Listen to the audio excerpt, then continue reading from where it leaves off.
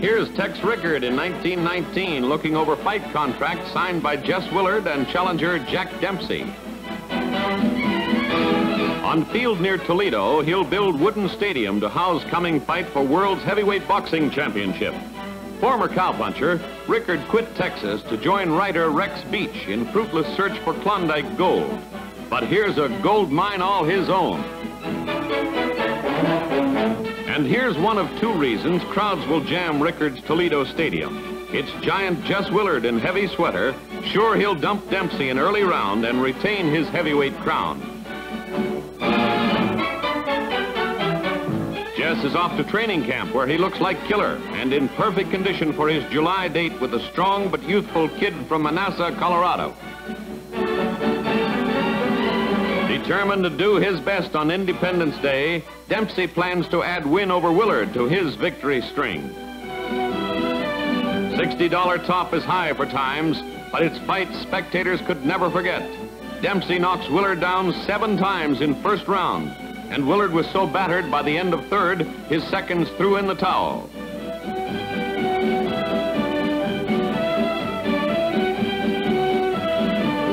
With Dempsey as his new attraction, Rickard draws $1 Million Gate to New Jersey area for Jack's fight with Carpentier of France. Jack wins, and Rickard goes on to new and greater glories at old Madison Square Garden on 23rd Street in New York City. Missouri-born Tex is long way from goldfields now, but silver tinkling at turnstiles is making him rich. But he's earning it by bringing good boxers into ring.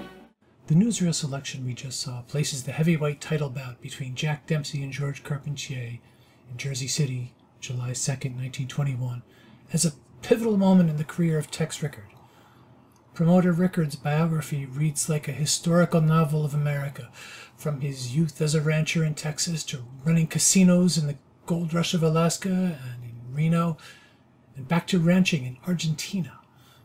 The fight that he billed, not for the first time, as the battle of the century, made history as the first $1 Million Gate in professional boxing, and also provided a public spectacle highlighting Jersey City at a moment of triumph in the early career of long-serving mayor and political boss Frank Hague, just beginning his second of 7.5 terms as mayor. As much as the mayor and promoter seemed larger than life, so too the boxers played iconic roles. Dempsey came up hard in the American West, learning to brawl in bar and boxcars as much as in the ring, versus the Frenchman Carpentier with an elegant polish and a heroic turn serving as an airman in the Great War. With Dempsey still carrying some stain of accusations of dodging service, thrown out of court but still in the public mind, the complex theater that would increasingly come to enhance the sport was coming into play as this bout became what author Jim Walzer has called the birth of modern promotion. The bout would also mark an important development in the history of the new medium of radio, being broadcast live across the airwaves through a relay of amateur radio operators who brought the signal to be heard through loudspeakers at concert halls and meeting places, since home sets were still quite rare. Sports would continue to play an important role in the emerging mass culture of broadcast media consumption. The fight has received a lot of attention over the years, so today, as we mark the centennial of the event, rather than review the story told well elsewhere, we'll spend some time with a few primary source documents: a special fight edition of the Jersey Journal, a historic map to help give a precise location of the fight arena, and an August 1921 edition of Wireless Age, in which the story of the historic broadcast is told.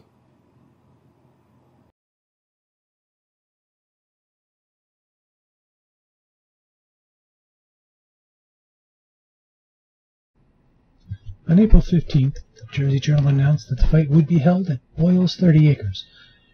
But where exactly was Boyle's 30 Acres? John F. Boyle owned a box factory and straw board manufactory at Montgomery Street and also owned property on the south side of Montgomery Park, or Montgomery Oval as it was sometimes known. He was also not coincidentally, an early political backer of Mayor Frank Hague, and also treasurer of New Jersey's Democratic Campaign Committee. Hague put Boyle in touch with Rickard, and Rickard took a look at the property. The journal reports that, standing in the center of the tract, Tex Rickard said, "I like this. You can't beat this site. It has the advantages of quick transportation. It's easy to get to from tubes and trains and trolleys." The journal article describes Boyle's 30 acres as just south of Montgomery Oval. A Chamber of Commerce flyer included an aerial photograph of the area, showing the arena that had been constructed in the lower left-hand corner of the image. The image is fairly grainy when blown up and hard to read precisely, although it does give some sense of the size of the arena. And we do see the bend in Grand Street and the line of the National Docks Railroad going across. A map included in the same Chamber of Commerce flyer shows the arena within local landmarks. But the best way we have to get a precise location of the arena comes from using historic Sanborn atlases. Sanborn atlases were provided primarily for insurance companies, but they are very useful for local history. Instead of reprinting the expensive large volumes every year, it was more cost-effective to have employees of the company go around to their customers and paste in changes that had happened over the years. So a map that originally was printed around 1910 would have layers and layers of paste over. The ones that we have access to, updated up to around 1950, you can see several layers of history literally inscribed on the map. And in some cases, where there haven't been a lot of changes, you can still see traces of earlier construction underneath the paste-ins. And that, fortunately, is the case with Tex Rickard's arena, because we can see faint traces of it in this 1952 Sanborn Atlas, and if we use some editing tools to bump up the contrast, we can really see the text appear. The Boxing Arena Tex Rickard Proprietor, and we can see the shape of the arena under the brick structure that is there in the 1950s.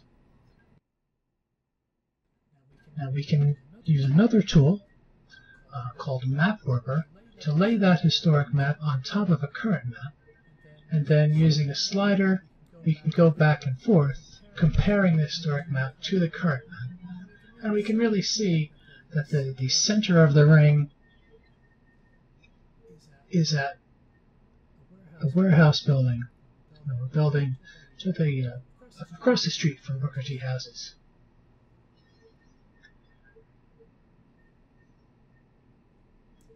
Centered in a large rectangular building like that.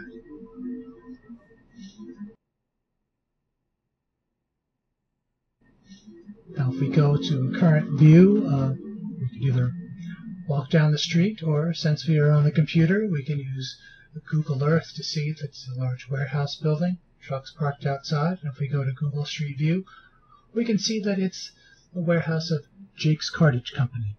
You have to wonder if the folks working at Jake's Cartage know that one end of their building is the site of the boxing ring where Dempsey met Carpentier in 1921.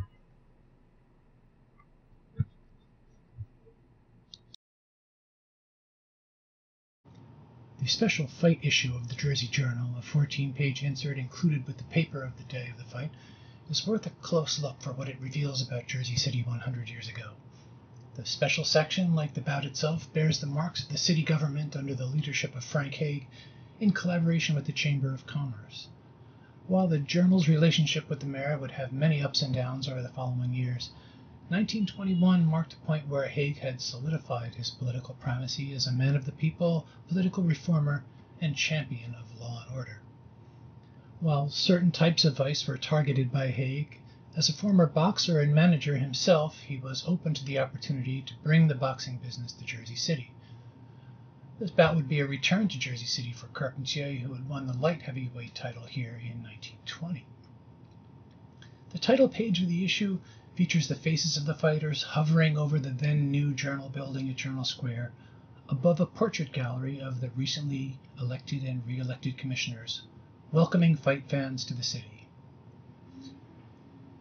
The second page celebrates the physical accomplishment of the arena's construction in 2 half-page ads, one from the Jersey City construction firm and one from the NYC vendor who had supplied 2.5 million feet of lumber. The next page touts the efficient public transportation access to the city provided by the Hudson and Manhattan Railroad, precursor to today's path. It's interesting to note that the ad makes a point of crediting the municipal government. Haig had first made his mark as a public safety commissioner by reforming and professionalizing the police force, and in fact creating a special unit of enforcers for his own personal purposes. The public safety aspect is highlighted next in the special edition, no doubt to rebut any criticism that boxing fans are an unseemly element. This was also a signature Rickard move. The promoter always promised that society women would attend and feel safe at his events. A sidebar on the legalization of boxing in New Jersey provides a contrast to the then current state of affairs in New York. In fact, if a Republican governor had not unseated the more amenable Al Smith in 1920, the fight may well have taken place in Ebbets Field. Half-page ads from Union Terminal Market and Muller's Pasta highlight Jersey City entering a high point in its industrial and transportation history, as do large ads on the following pages. Jersey City, as a site of grand houses and apartments, is highlighted next. The Hudson County Courthouse, now named for William J. Brennan, is highlighted as an architectural jewel in the crown. George Carpentier had a successful sideline as a writer about sports and exercise, and here is cited giving exercise tips for women, again part of softening and broadening the appeal of boxing. A full-page ad from the commissioners spells out all of the highlights of the city, ending with the short-lived tagline slogan, "Next to the largest city in the world." A 2-page spread reproduces the map created for the Chamber of Commerce for its own flyer. The map highlights train, auto, and ferry access to the city from the immediate region, emphasizing Jersey City's connectivity, as well as the activity of the Chamber. The section closes with a full-page ad from the Trust Company of New Jersey, a long-standing Jersey City business with its origins in the 19th century era when Jersey City served as a center for business incorporation, much like the state of Delaware would come to serve on a national level. A PDF of this special edition, as well as the Wireless Age article that we will discuss next, is available from the Jersey City Public Library. Just email us at njroom@jclibrary.org. We'll be happy to send you a copy of those 2 documents.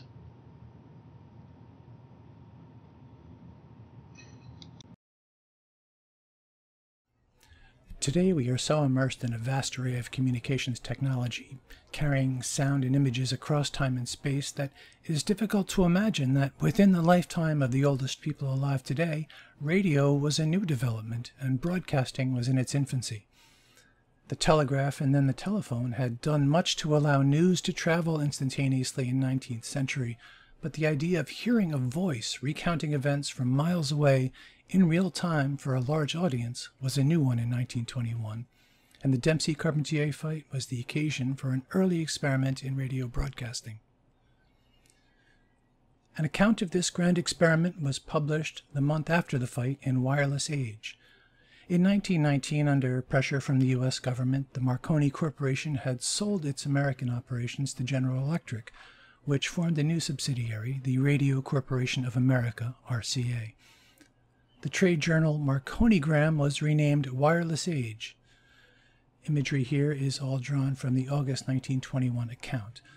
Additional context for my description is drawn from a January 2000 article by Thomas H. White.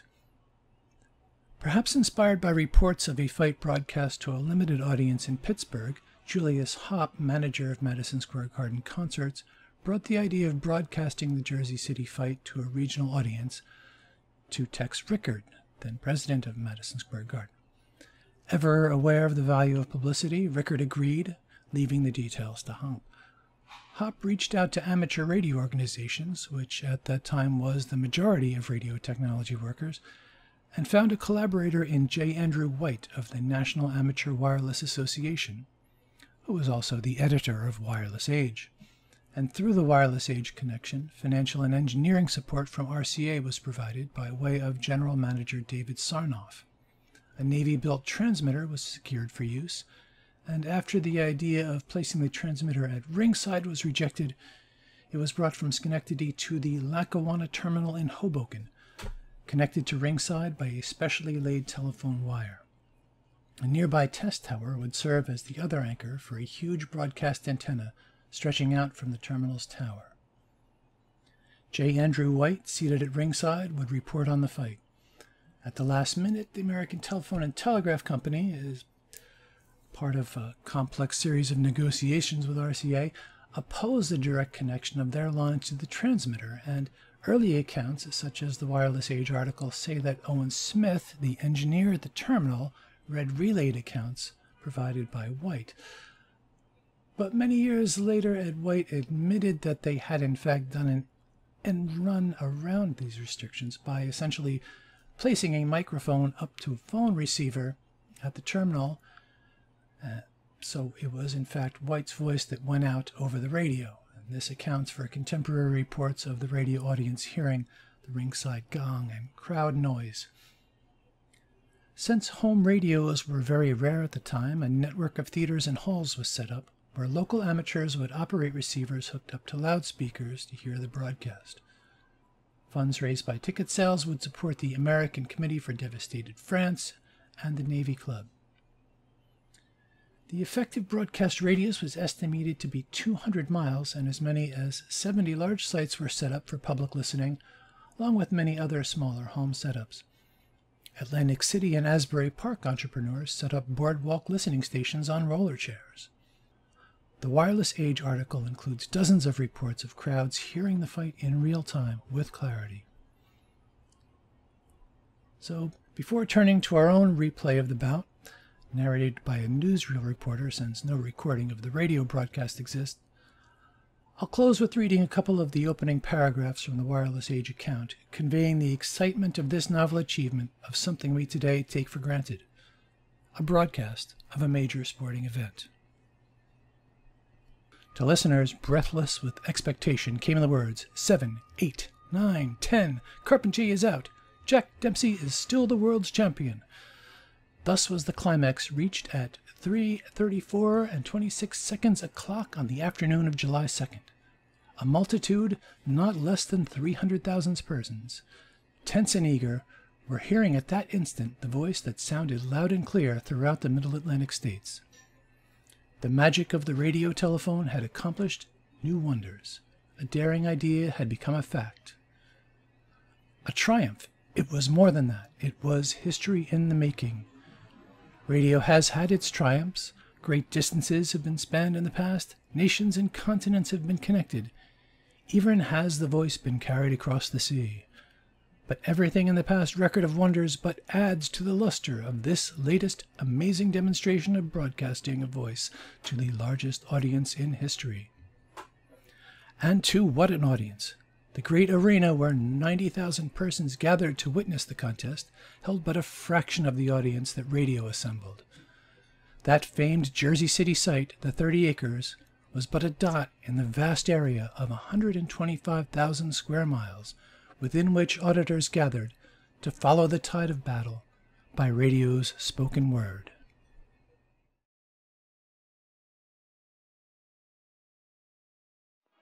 The first $1 million gate in boxing history. At Boyle's 30 acres, Jersey City, New Jersey, July 2nd, 1921. Scheduled for 15 rounds for the heavyweight championship of the world. Champion Jack Dempsey, challenger George Carpentier. Dempsey the bigger of the two and the heavier. Dempsey 6 feet 1 inch tall, weighing 188 pounds. Carpentier 5'11 and a half, weighing 172. The attendance was 90,000, and the receipts, $1,789,238. The attendance was the greatest crowd ever assembled for a boxing match, and the largest crowd ever assembled in America for any sporting event. Jack Dempsey advancing on George Carpentier, or Carpentier, if you prefer the French pronunciation. This was the first World Championship bout ever broadcast over the radio. Major Andrew White was at the microphone. The referee is Harry Ertel.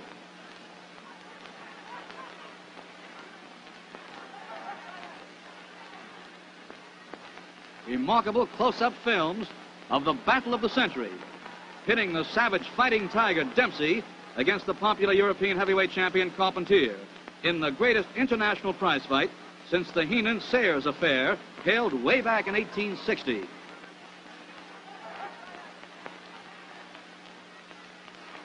Jack Dempsey, the Manasseh Mauler, 26 years of age. George Carpentier, 27 years old. Carpentier managed by Francois Descamps. Dempsey managed by Jack Kearns.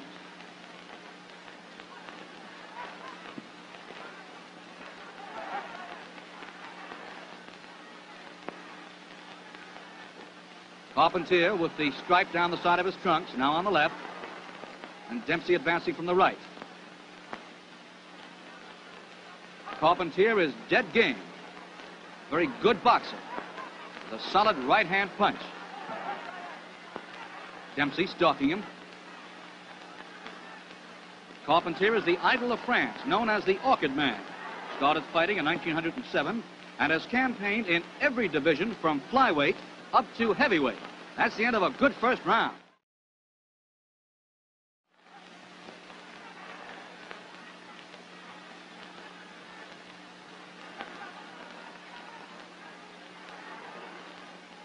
In June of 1913, Carpentier won the European Heavyweight Championship, stopping the Britisher Bombardier Billy Wells in 4 rounds at Belgium. Fighting his first bout in America on October 12, 1920, he stopped battling Levinsky in 4 rounds to win the World Light Heavyweight Championship at Jersey City.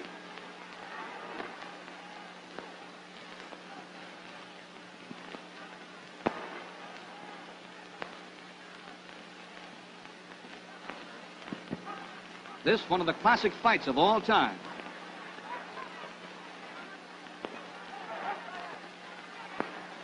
Since he won the title, Dempsey successfully defended the title twice, knocking out Billy Miskey in 3 rounds at Benton Harbor, Michigan on September 6, 1920, and KOing Billy Brennan in 12 rounds in New York on December 14, 1920.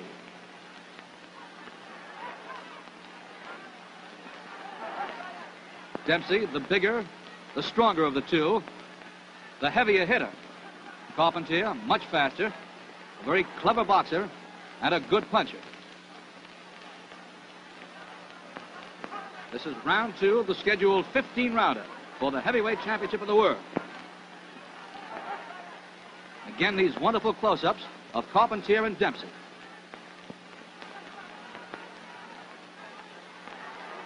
Dempsey with a familiar bobbing and weaving style, looking to get in close. Carpentier trying to fight at long range.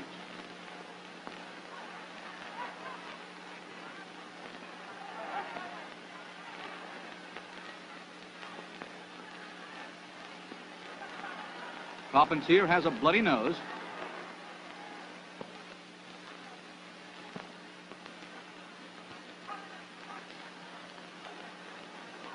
He's tough and quick, is George Carpentier.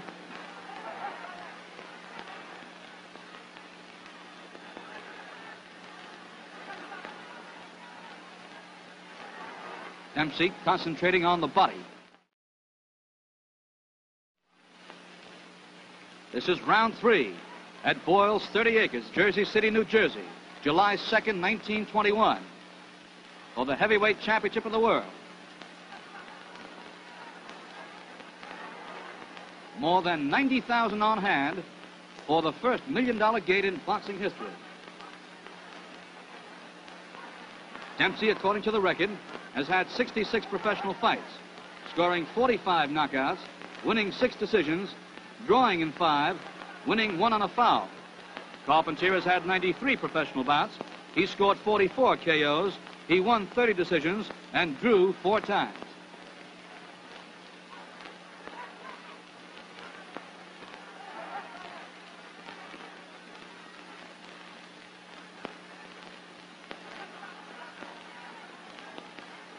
Dempsey is a great body puncher and infighter.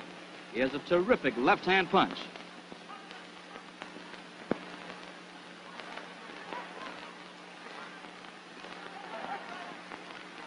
Here he is trying to close in on George Carpentier. Carpentier has a sneaky fast right hand.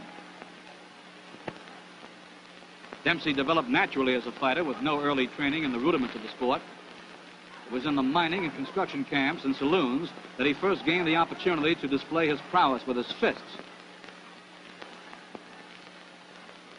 He started the fight around Colorado in 1914, was known in those days as Kid Blackie. He was rated as just a rough, tough kid. But here he is, the champion of the world, fighting the Orchid Man of France, George Carpentier.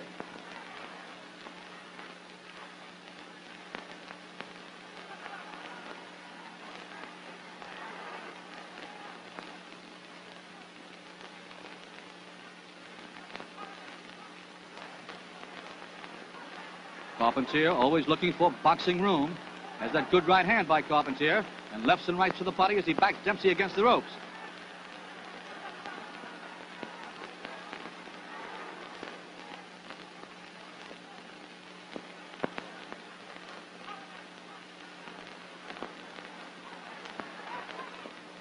Dempsey still advancing on George Carpentier. Carpentier fighting back. Harry Ertl, the referee, separates them.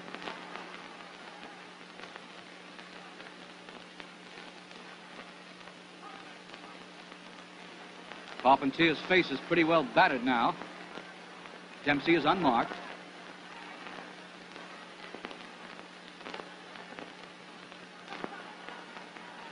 That's the end of the 3rd round. This is the fateful 4th round. Carpentier almost went through the ropes trying to get away from Dempsey.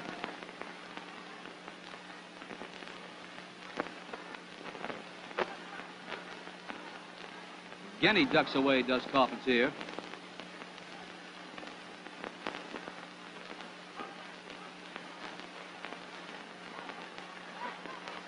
Dempsey is wearing down Carpentier.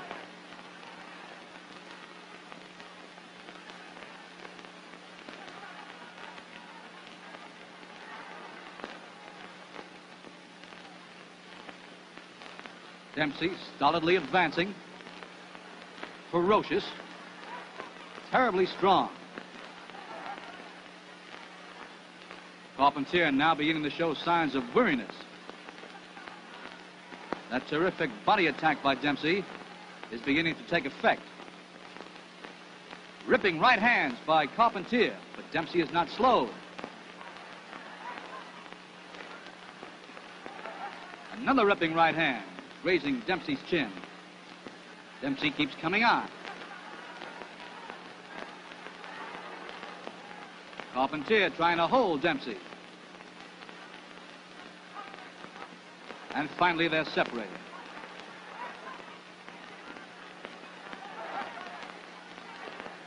Carpentier looks weak-kneed now.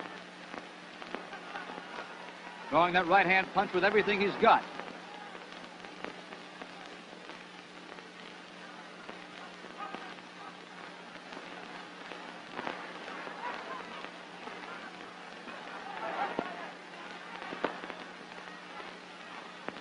Carpentier may be hurt.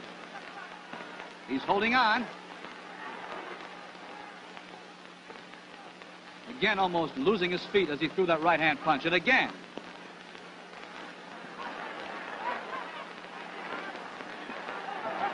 Carpentier is battered. Dempsey advancing.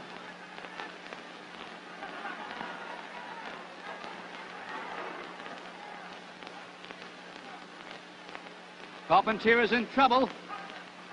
Dempsey still belting away to the stomach.